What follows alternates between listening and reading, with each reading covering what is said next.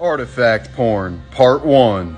This 4,600-year-old Egyptian statue was made completely from wood other than the quartz and copper that make up its eyeballs. It's just one example of the incredible level of craftsmanship achieved during ancient times.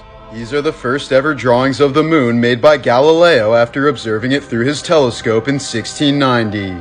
Here's a before and after of the excavation of an ancient Greek stadium located in modern-day Turkey. It was built around 1st century AD and once held a capacity of 30,000 people. This is the impressive flexibility of a Swedish Knight Sabaton from 1560. This is a watch that once belonged to a Japanese man named Akito Kawagoe. It's permanently stopped at 8:15 since that was the exact time the atomic bomb was dropped on Hiroshima in 1945.